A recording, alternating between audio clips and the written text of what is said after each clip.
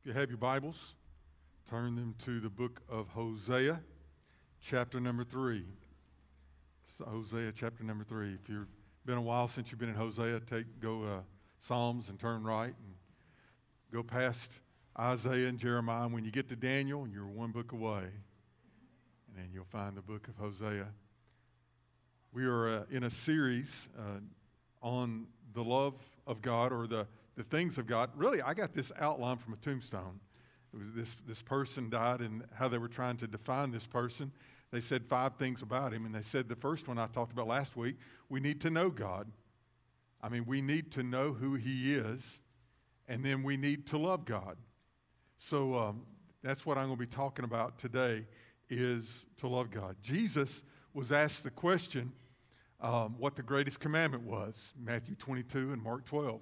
And his reply to them was the Shema, which basically is you're to love the Lord your God with all your heart, soul, mind, and strength.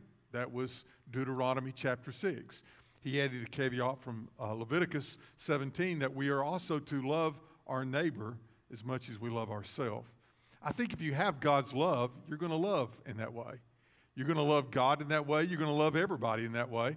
And that's the thing that is about it. But man's love is different from God's love. Man's love, we love the things that bring us pleasure. We love those things that we enjoy. So if we see something and we enjoy it, well, we love it. But the thing about us is if it no longer brings us pleasure, then we no longer love it. It's very easy for us just to cast things aside. But God loves differently than that. God's love is when He looks at something, He sees it in truth, but yet He still values it. He cherishes it. There's something there that just draws Himself to it, and it's not the worth like man looks at it. Man just says, as long as I enjoy it, it's good. God just loves it anyway. And because He loves it and finds value in it, and because He cherishes it, here's an amazing thing. The God of the universe serves it. He puts Himself under it. Now think about that. The one that is above all will still lower Himself under the one that He values and that He cherishes. And He tells us that we're to love in the same way. We're to love God in that way, but we're to love others in that way. Yet, I'm going to say this right here at the beginning. I hope this is the invitation that you're going to get right off the bat. I want you to think about it for the next 30 minutes. The roadblock to revival in our life and in our church is because we as individuals, we don't know God the way we should. We're not really desiring to get to know God. We've got enough as God as we want. And we're okay with that. And we also don't love God the way He wants to be loved. We've got an understanding of Him, and we love Him in our way. As long as God brings us pleasure, as long as God brings us enjoyment, as long as God does things that we understand and we agree with, then okay, we'll love God. But don't ever ask me to do anything that makes me uncomfortable. Don't ever ask me to do anything that's beyond this type of service that you do. I'm good, but I want it to be about me. But God says, you're never going to really know what God is until you start loving Him and loving others in this unselfish, true, valued way. We need to learn to love God. And I think that's what the book of Hosea tries to teach us. So if you have your Bible, hopefully by now you found Hosea chapter number 3. And if you would you stand with me in honor of reading God's Word? Hosea chapter number 3, beginning in verse 1. Then the Lord said to me, go again. Love a woman who is loved by a lover. and is committing adultery, just like the love of the Lord for the children of Israel, who looked to other gods and loved the raisin cakes of the pagans. Literally, that the raisin cakes there was something that they would use in the service, a sacrifice, to the pagan god of the Canaanites called Baal. So he says, just like the love of the Lord for the children of Israel, who the children of Israel looked to love other gods and love the raisin cakes of the pagans. So I bought her for myself for 15 shekels of silver, for 1.5 homers of barley. And I said to her, you shall stay with me many days. You shall not play the harlot, nor shall you have a man. So too will I be towards you. Let's go to the Lord in prayer. Now, Father, we are grateful that you love us. We are grateful that in the amazing God that you are, you're all powerful, so you can do all things. You're all wise, so you know that which is best. And you're most loving, all loving, completely loving. And yet you point that towards us. And I don't know why you love us when we act the way that we do, but you love us with an everlasting love, with an eternal love, with a love that blesses, with a love that honors. You cherish us, oh God. So, Lord, in the next 30 minutes, by the power of the Holy Spirit, would you just speak to us plainly and personally and from your heart to us? And, Father, teach us what love looks like. Help us to understand what it feels like. And, Lord, that you have a love that is so amazing, so endless. So, Lord, show us your love. In Jesus' name I pray. Amen. Would you be seated? Hosea was a prophet in the country Israel at the same time that Amos was a prophet to Israel. And they were contemporaries to Isaiah and Micah as they were a prophet in the southern kingdom of Judah. And God wanted to use this called prophet as a picture, as an example of himself to his people, Israel and to Judah. You see, I think we learn better by not just hearing it, but seeing it. I think we understand better when we can have it drawn out. Our minds just can capture it better. So what he decided to do was to take his prophet that he loved, Hosea, and let his life be a life lesson. Let it be a picture of his love for his people of Israel. So he says to him, go and look in chapter 1. Thank you, my brother. In verse number 2, when the Lord began to speak by Hosea, the Lord said to Hosea. So understand right off the bat, he's going to speak through Hosea. So in speaking through Hosea, he spoke to Hosea. Hear the words. Go, take yourself a wife of harlotry, and children of harlotry. And the land has committed great harlotry by departing from the Lord. Go take yourself a wife of harlotry. Single man, loves God, wants to honor God, wants to obey God, wants to hear. And God says, I got a work I want to do in your life. This is what I want you to do. Go find your wife. All right then. Go find a wife of harlotry. I beg your pardon? Yeah, go find a prostitute and make it yours. Now, can I just pause here for a moment? That's not the normal thing you hear from God. Sometimes God speaks in a way that you may be unfamiliar with, but don't doubt him for a second, it still may be God. And God's words are always blessed words. And God's words are always beneficial words. And I learned as a young preacher right off the bat, I don't want to be a Jonah. Amen? I mean, Jonah was obedient, but it took God a little bit of teaching him to be obedient. Wouldn't it be better if we just learned right off the bat? Well, he loved God enough to trust him even when he didn't understand him, so he went out to the red light district. Y'all know what I'm talking about? Where all the prostitutes hung out. If you were looking for someone like this, that's where you would go to find one. And he begins to look, but his heart is seeking obedience unto God. And he finds one whose name is Gomer.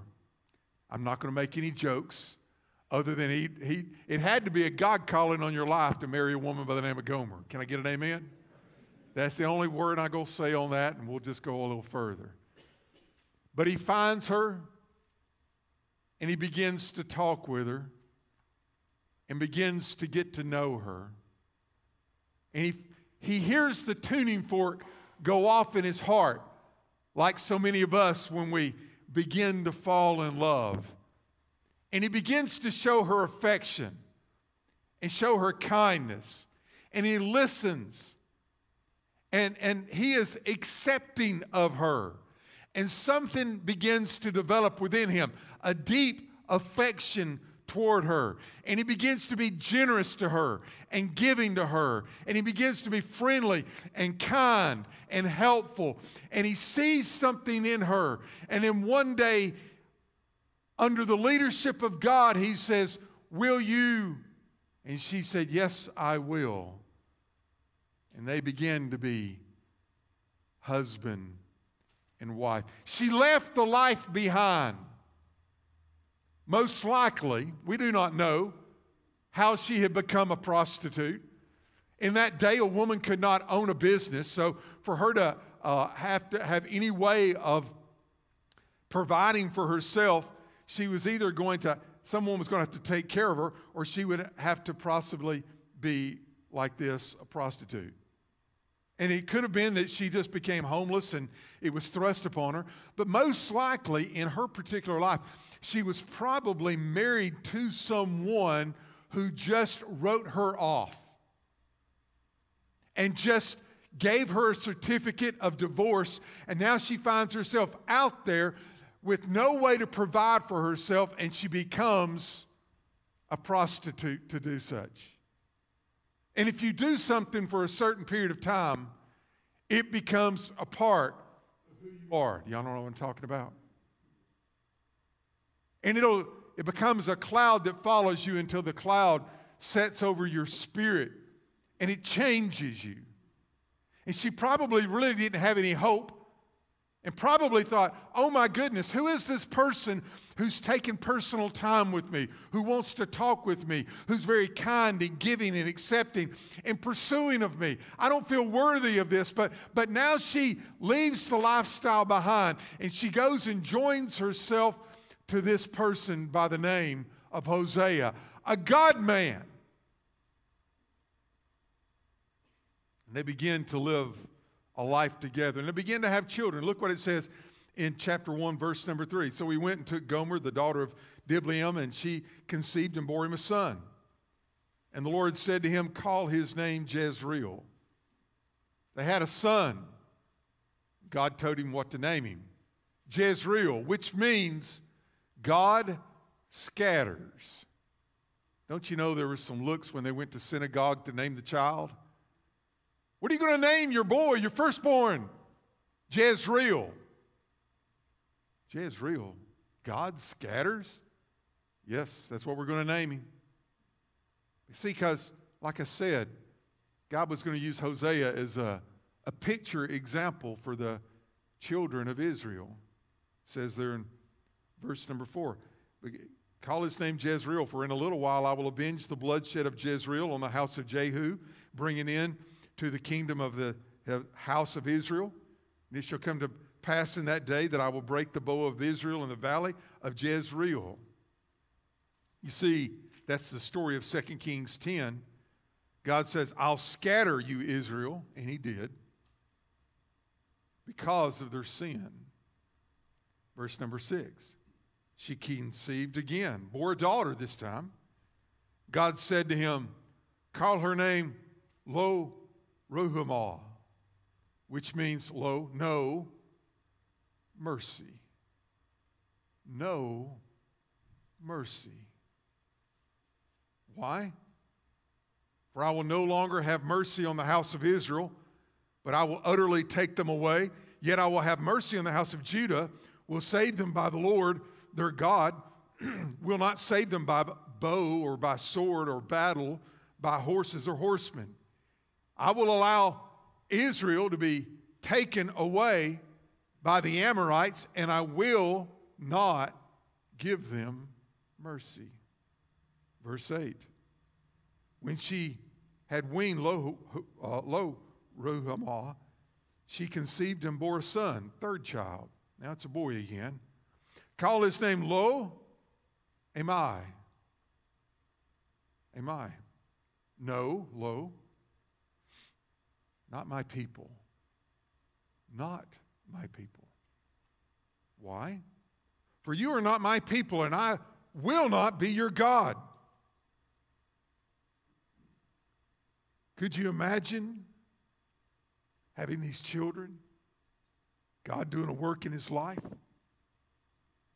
And yet, somewhere in the line here, his wife, something began to happen to her. She began to long for something else. She took her husband's love for granted. She thought something else would make her happy. And she walked away from Hosea. She walked away from his love. Look what it says in chapter 2, verse 5. For their mother has played the harlot. She who conceived them has behaved shamelessly. For she said, I will go after my lovers who give me my bread and my water, my wool, my linen, my oil, and my drink. I'll leave my family behind. I'll leave my children behind. And I'll go chase the love that I think that I deserve in another place. That's not the love of God. God's love is so much better. God's love is so wonderful. It's who he is, and it's what he does. I like how Paul describes it in 1 Corinthians chapter 13. He says there, love is patient. Love is kind. Love does not envy. It does not boast. It is not arrogant or rude. Listen to me now. Love does not insist on its own way. You know people who only want their own way? Love is not like that. Love does not rejoice at wrongdoing. Love rejoices in the truth. I love this. Love bears all things, endures all things, believes all things, hopes all things. Those great words. Love never fails. Literally what he is saying is love, God's love, never ends. And yet, Gomer walked away. She walked away from the joy of a home and walked away into pain. God said there very plainly, verse 6, I will hedge up your way with thorns and wall her in so that she cannot find her paths. I'm not going to let her just leave me and find the pleasures in these things. No, I'm not going to let this happen. God allows pain because pain's one of the greatest examples and tools of teaching us things. When you were a little kid and your parents said, don't touch that, it's hot. What did you do? You touched it. I did too. And it burned you. And they looked at you. And by the way, they didn't snatch you up. They let you do it, didn't they? because you needed to learn. And hearing them wasn't going to be enough. And you touched it, it burned you, and they said, I told you. Right? I wonder how many times God's told us, but we haven't listened. There's that stitch in our side, and we put it off because a lot of us men, we don't like to listen to those things because we're tough, you know. We got that big S on our chest. We can leap tall buildings in a single bound. We're faster than a speeding bullet.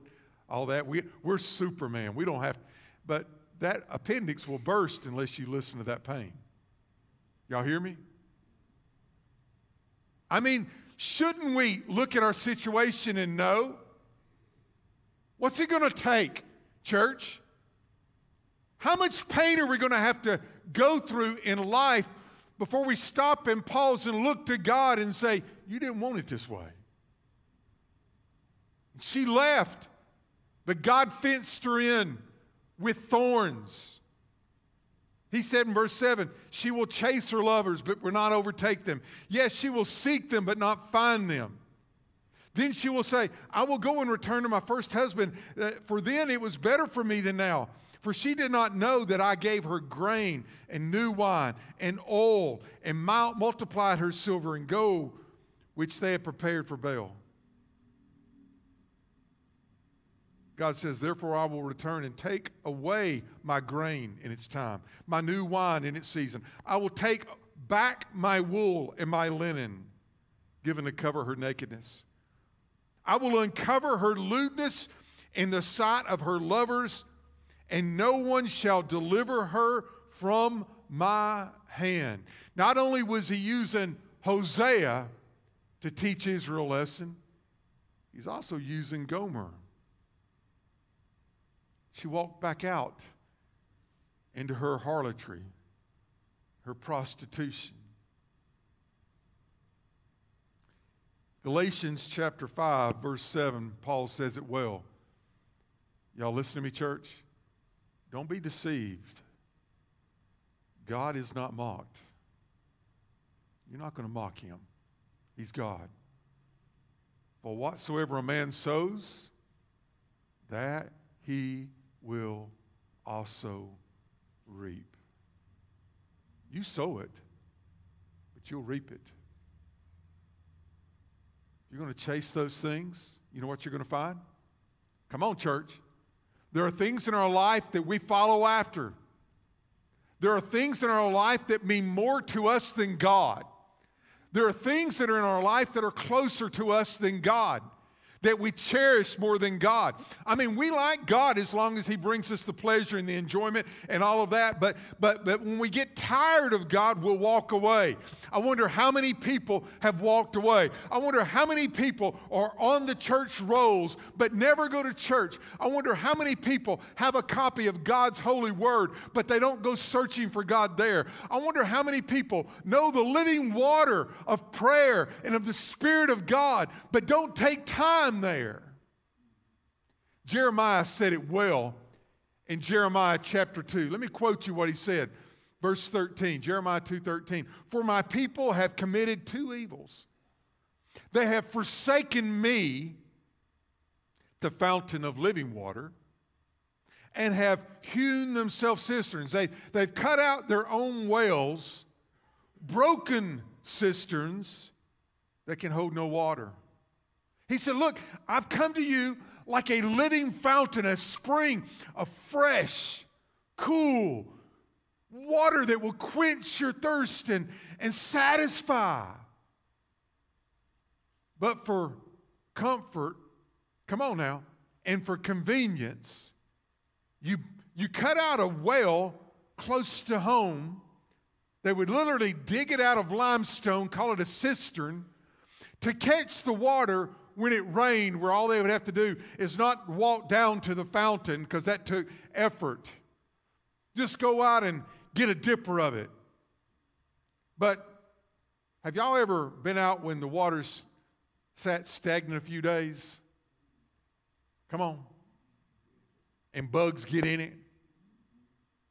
Or some animal wants a drink too and crawls up in it and dies. Come on, how many of y'all like skunk water? I mean, a bird flies in to wet its beak and dies there, so you got to drink some dead bird. And it's broken, it leaks out. You think you've built it up and you think this is what's going to satisfy you, but it just leaks out.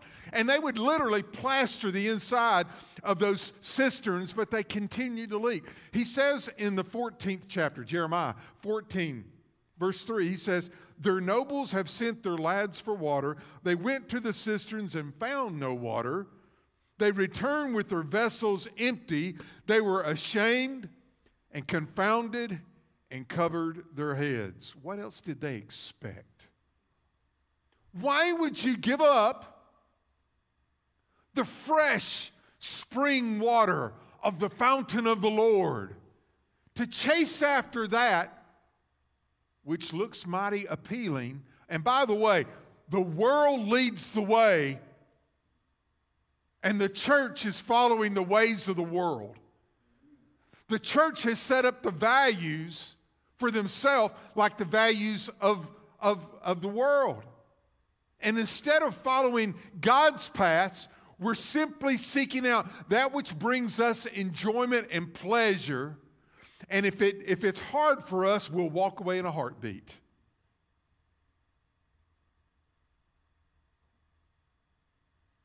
I don't know that I haven't done more preaching than you've already done listening, but I pray that you'll hear what God had to say. Look in chapter 3. He says in verse 1, go again. Go again.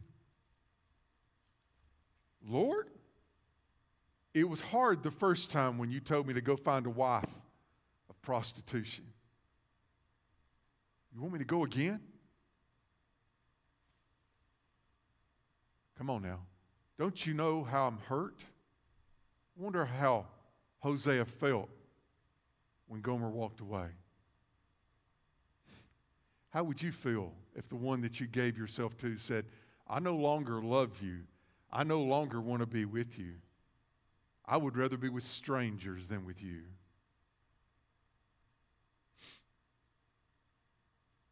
Embarrassed? Wonder what he told his kids when they came and said, where's Mom? We want Mom. She's no longer here. She left us. She went out and sought her way. I wonder how many times, come on, he had to console his kids as they cried at night. I guarantee you he was angry. He may have even gotten a little bitter. Probably said within himself, I could never forgive her for what she did to me. But God says, no, go again.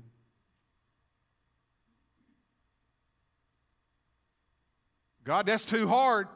Is it really? All you got to do is just agree. Go again.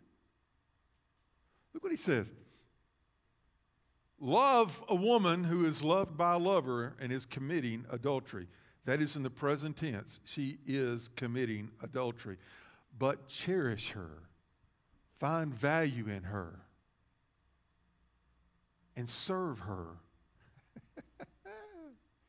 Because that's who God is.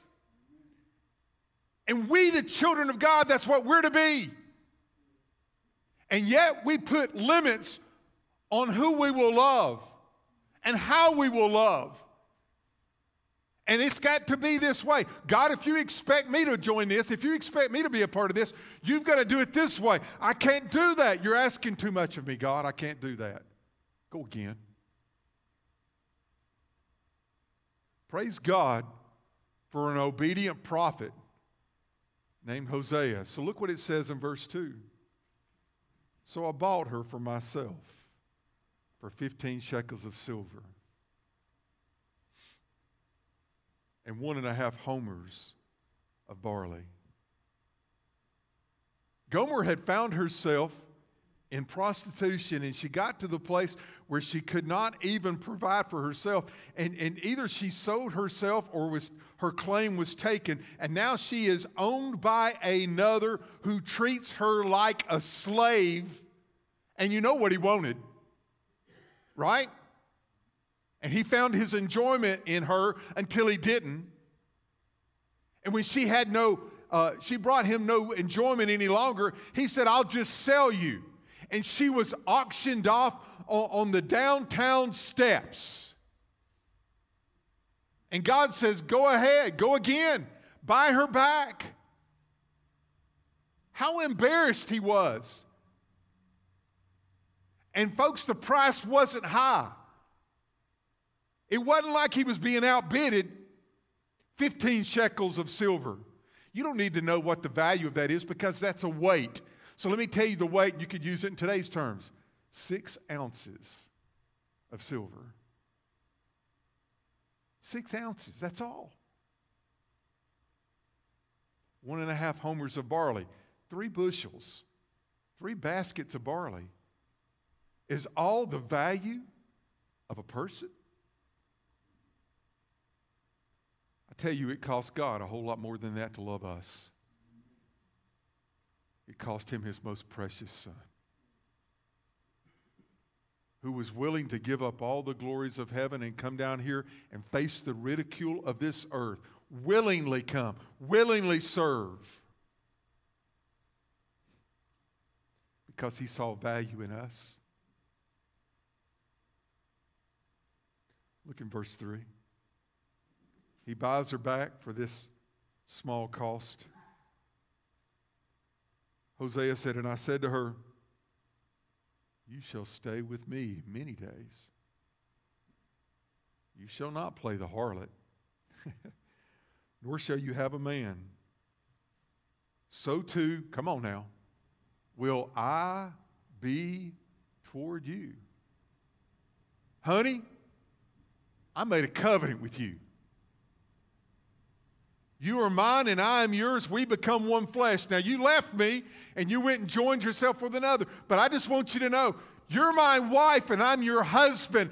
All that I have belongs to you. You forget that. You are mine. You are cherished. You are of value. And I will always do for you.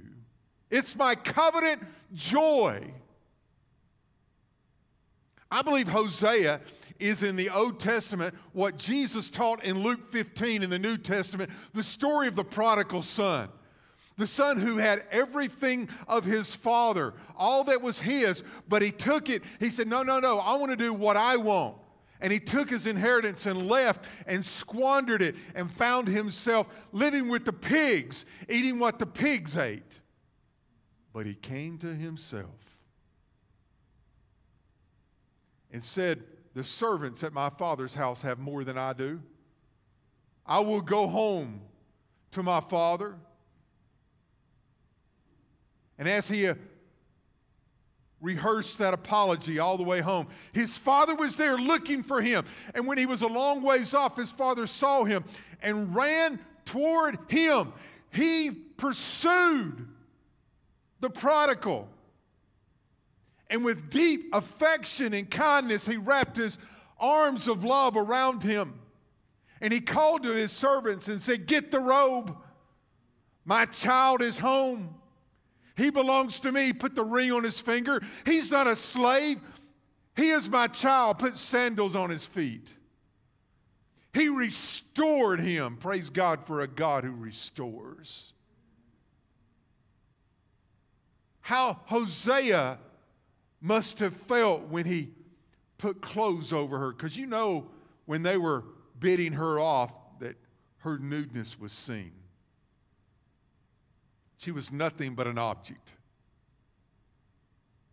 But not to him. He loved her.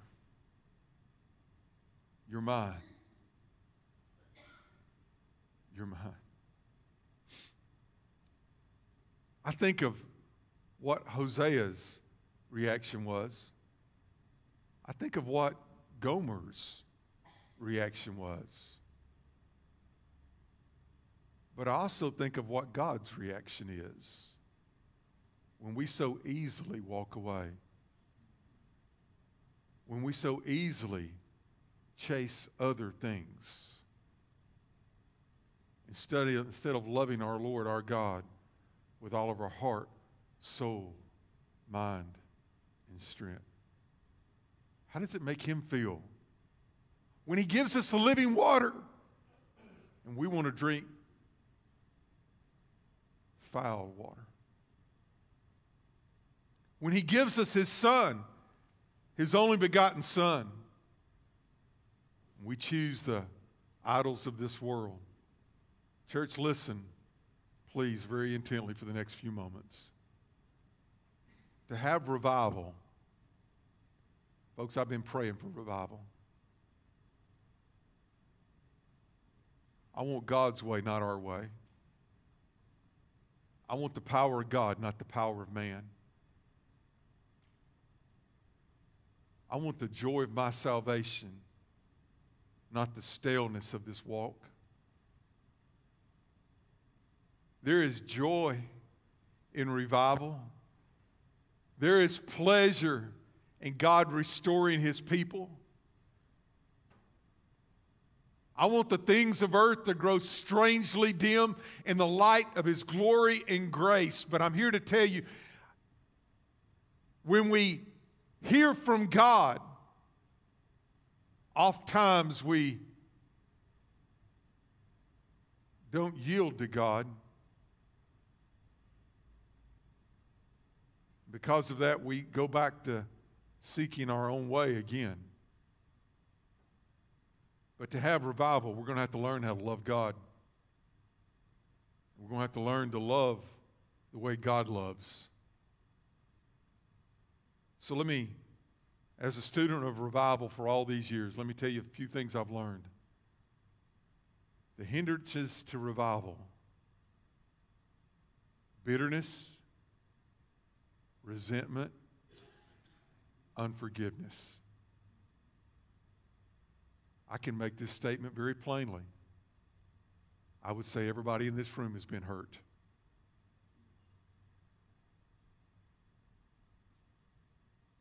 Things happened to you that should not have happened. Things were said to you that should not have been said. Some of you have had people walk away. Some of you have felt half that small. You felt like you had no worth, you had no value at all, and you've been scarred, you've been hurt. And the natural thing to happen from that is a little touch of bitterness, a little bit of unforgiveness, a little bit of resentment. But that's sin, come on now, and it never stays there. It always grows. Bitterness creates more bitterness. Unforgiveness creates more unforgiveness. Resentment becomes a way of life. I promise you, we live in a world today that is so easy to see people and judge. We don't see them as value. We write them off in a heartbeat. I'm a pastor. I promise you, I have been written off more times than you'll ever know. But not by God. Never once. I have been loved. People have loved me. But I've also been discarded because I wasn't loved with the love of God. Have you been loved with the love of God? Isn't it good? I mean, doesn't it well up within you with satisfaction and joy and peace? All those fruits of the Spirit. I mean, there are times when I'm in church, I oftentimes sit upstairs because I know that I'm viewed and I don't sit down here because there's times I want to raise my hands to God and worship. There's times I almost want to just have a holy fit because God has done so very much for me. If you want to judge me, you can. Get in line. But I tell you, revival will not come until resentment is gone, bitterness is turned over to the Lord, forgiveness, as you have been forgiven, so we must forgive. Clean slate. The blood of Jesus Christ frees us. Love is a choice. People say, I can forgive, but I can't forget. You won't forgive because you don't want to forget. You want them to pay. You've made up your mind that they're wrong and you want to hold them to their hurt. When what we need to do is let go and let God. Do not let resentment and bitterness and what someone did to hurt you bring unforgiveness that keeps you from the fresh fountain of water that springs from Jesus Christ, that quenches your thirst eternally. It will keep you from revival, and hear this well. It's what keeps churches from having revival, is when people in the church would rather hold to that unrepented of sin rather than getting things right with God and letting God bless.